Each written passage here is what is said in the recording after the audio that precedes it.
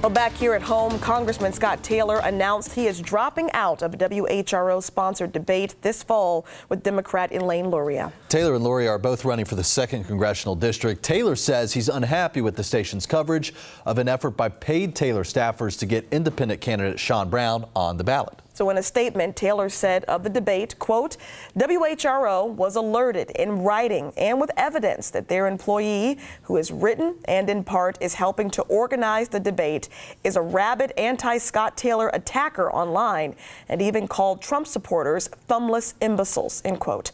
A 13 News Now investigation has uncovered that some of the signatures collected by Taylor's staffers appear to be forged. Now, some signatures are of people who have passed away, and Democrat Elaine Luria spoke with us about those questionable signatures. I'm out campaigning, knocking thousands of doors, talking to voters, and we're talking about issues that are important to people across the 2nd District. So I'm really not concerned if there's 2 or three people on the ballot. I think that our message will carry weight.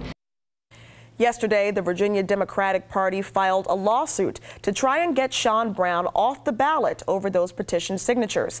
So Brown's attorney released a statement critical of the effort, saying, quote, to try to remove her now after having been certified is further proof of the lack of commitment by the Democratic Party to our representative democracy born here in Virginia, end quote.